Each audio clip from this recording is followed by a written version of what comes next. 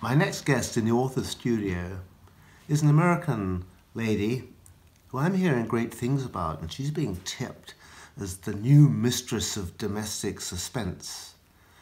Big welcome to Kaira Rouda, and let's see what she has to tell us. My thoughts about writing tips are funny because everybody writes differently and everybody has different ways to start and finish and begin.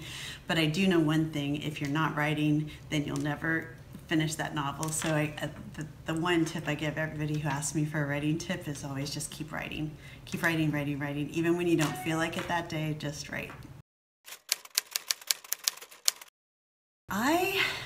I guess I like all of the books I've written, and I've had fun writing each and every one of them. They all represent different times in my life and different ideas I was kind of grappling with at the time. But I guess I would say right now I'm having a really great time returning to where I think my roots are, which is in the suspense field. So Best Day Ever was really fun to write. It came out really fast, and the character just kind of drove it along. So I guess I'd say Best Day Ever is my favorite one.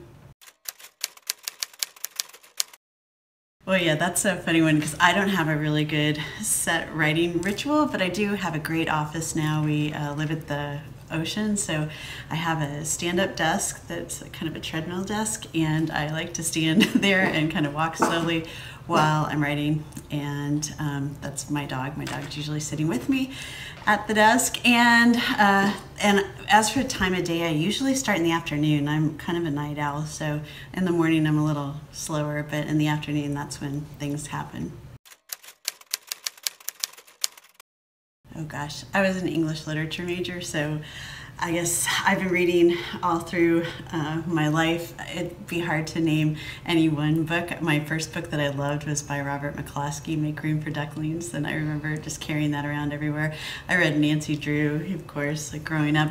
But I guess when I have to pick one, absolute one, I always say The Great Gatsby, because I'm also intrigued by the whole notion of society and how we, especially upper class society, where everything seems so perfect, and behind closed doors maybe it's never what it seems.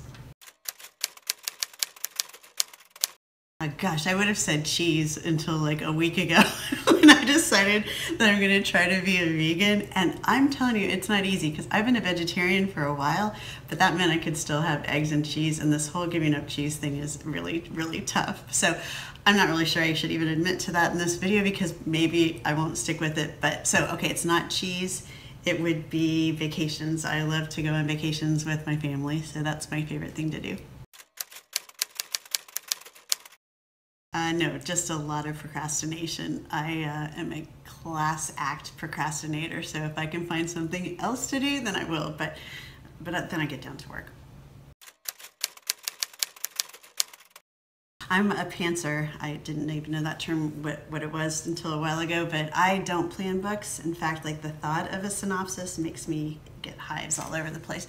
I'm learning, however, that people want synopsises, especially people like editors and those kind of people. So I'm trying to learn there's this happy place between, you know, a little bit of a synopsis and then just letting it flow. I guess it has to do with reviews, you know, because since we live in this world where everybody can have opinion about anything quickly and right away, I guess the thing about negative reviews always kind of is hard to answer. I heard Lee Child talk about this just recently at the Harrogate Crime Festival, and he said, well, his attitude to negative reviews was at least they're reading. So if they're not my readers, at least they're somebody else's readers, and I think that's a great way to look at it.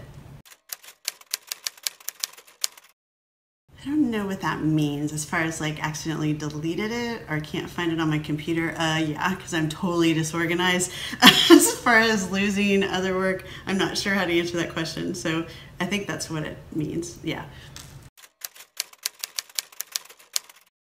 Yeah, always wanted to be an author. From the moment I can remember actually articulating a career, it was always to be an author like Robert McCloskey of Make Room for Ducklings, who I wrote to in 3rd grade, and he wrote me back and said I had picked the wrong hero because he was actually an illustrator, not an author. But aside from that, I also wanted to be Darren Stevens in Bewitched, so I had kind of like this creative side as well in advertising, which is what I pursued for a really long time while I procrastinated about getting around to writing, but I'm glad I finally have.